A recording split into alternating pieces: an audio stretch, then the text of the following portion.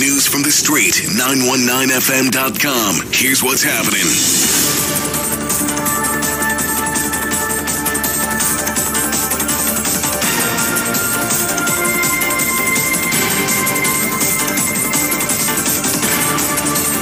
Good afternoon. I am Vanessa Thomas with the 4 o'clock news on the streets, 919 FM, and online, Facebook and YouTube. In the headlines, COVID cases in schools continue to rise. The U.S. Embassy warns of visa scam. The Caribbean is becoming too hot to live in, and internationally energy giant Shell profits nearly triple as oil prices surge. And now the news in detail. Over a one-week period, 288 positive COVID-19 cases were reported across 243 schools, representing infections confirmed in both students and staff.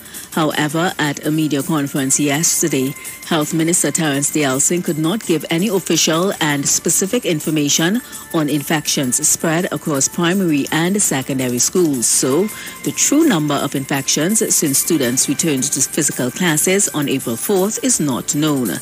The Health Minister said while concerns remain about COVID-19 spread in the school and other settings, schools will remain open. Meanwhile, the minister said logistics are still being worked out to bring in vaccines, which will be used to immunize children in the 5 to 11 year age group. The U.S. Embassy in Port of Spain has warned members of the public about scammers offering to secure early visa appointments. A post on the embassy's official page said it currently has no available B1, B2 tourist visa appointments for 2022. The post added that those requesting expedited appointments must follow the legitimate procedure found on its website. The embassy warns individuals to do not engage a third party offering to expedite or secure a U.S. visa, as these are scams. A news report has stated that the increase in global temperatures associated with climate change is turning the Caribbean into a region that will be too hot to comfortably live in.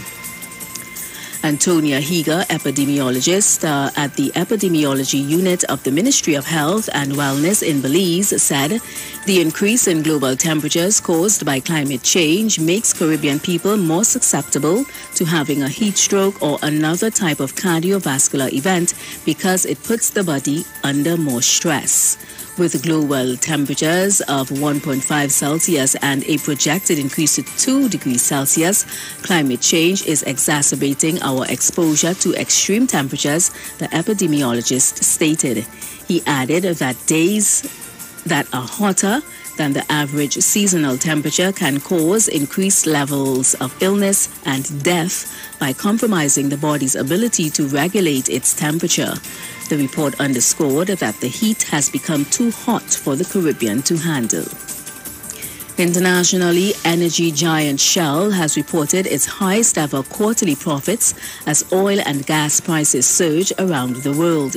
Shell reportedly made $9.13 billion in the first 3 months of the year, nearly triple its $3.2 billion profit it announced for the same period last year.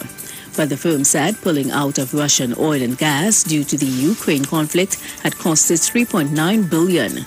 On Tuesday, rival BP also reported a sharp rise in profit. The invasion of Ukraine has helped oil and gas prices skyrocket, although oil prices were already rising before the Ukraine war as economies started to recover from the COVID pandemic.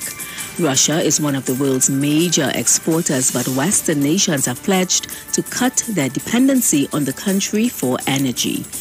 And that was the 4 o'clock news on the street, 919 FM, and online, Facebook and YouTube. Recapping the headlines, COVID cases in schools continue to rise. The embassy warns of visa scam. The Caribbean is becoming too hot to live in, and internationally, energy giant Shell profits nearly triple as oil prices surge. Do enjoy your afternoon and continue to be safe. I am Vanessa Thomas. Miss Aisha Wells, she's up next.